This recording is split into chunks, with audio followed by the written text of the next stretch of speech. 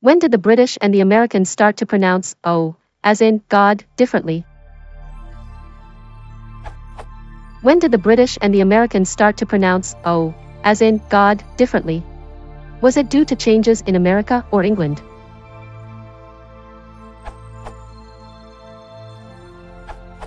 In Britain, the O vowel in words like dog, pod, pot is pronounced with rounded lips and the tongue back in the mouth.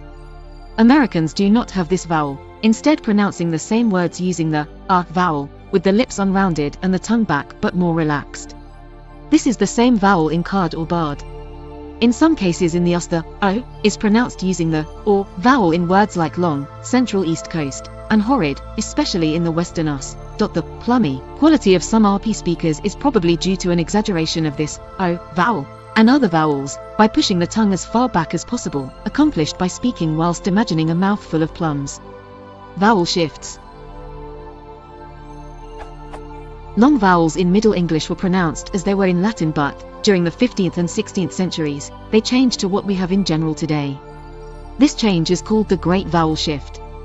In major cities around the Great Lakes area, linguists have noted since the 1970s what they call the Northern Cities Change Shift. On the West Coast you hear many vowel shifts, notably in younger people, and sometimes words are spelled to match, sense since, pen pin. My daughter growing up pronounced it McDonald's. Hot, heart, hat. From American and British pronunciation differences. After American-British split, up to the 20th century, this period is estimated to be c. at 1725 to 1900. The father-bother merger, as in lot, bother merges with as in father, so that most North American dialects only have the vowel. Exceptions are accents in eastern New England, such as the Boston accent, and New York City. From Phonological History of English.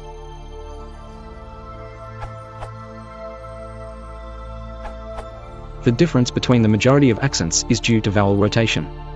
Meaning that in point of fact a typical British accent, and there are of course many, will sound all 5 vowels differently to an American accent. This is true for all accents.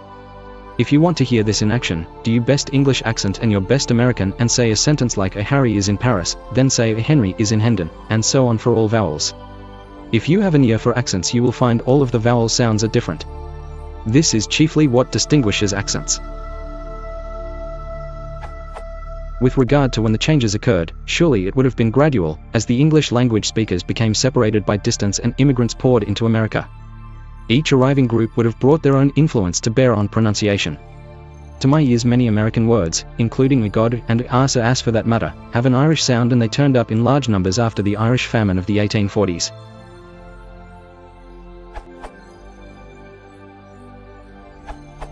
The change in the vowel phoneme used in God certainly occurred in American, not British, accents. One piece of evidence indicating this is that in a usual American English accent, the vowel of God has merged with the vowel of father, while this is not so for a usual British English accent. The spelling provides a clue that the distinction in British English is due to retention of an original distinction rather than due to an innovative split. Wikipedia, which is not such a reliable source but which is the best I have right now, says the change happened from the 18th century on. The general development of the short O sound goes like this. Something like O in Old English, contrasting with long O. In Middle English, it's either O or maybe tho later on, contrasting with both long O from Old English O and long from Old English. In Early Modern English, it's or perhaps bo early on, contrasting with both long or from monophthongization of the Middle English diphthong O and long A or from lengthening of Middle English A in certain environments. In Modern English, it is variously O or a depending on accent and may or may not be merged with one or both of the descendants of Early Modern English and Specifically, in a usual accent from the south of England, the vowel in God currently tends to be somewhere around O, although often transcribed / due to tradition. It contrasts with both in father and O in laud.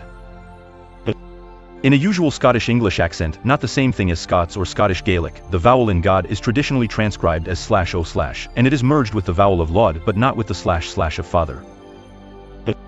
In a usual general American English accent, the vowel in God is merged with the father vowel. In American English affected by the Northern Cities vowel shift, it has been fronted to more or less they. In accents with the cot merger, laud has this same vowel. In accents without the merger, laud has a distinct vowel usually transcribed /o/, but often phonetically closer to something like. American English is not really so much more conservative than British English. Other innovative phonological/phonetic elements that are more common in North American English than in British English are neutralization of tenseness distinctions for vowels before /r/, the merger of Mary, Mary, and Mary, the merger of forest with either forest or forest, the merger of serious and serious, the merger of hurry and furry. Yaw dropping, pronouncing news as news instead of news. Telenition, voicing /t/ when it comes between vowels and the second vowel is unstressed, as in water, or dropping /t/ when it comes after /n/ and before an unstressed vowel, as in winter. These are not universally present in American English accents, and yaw dropping and telenition exist in some British English accents as well, but these innovations are certainly more common in North American English than in British English. If you want to support the channel, please consider liking and subscribing.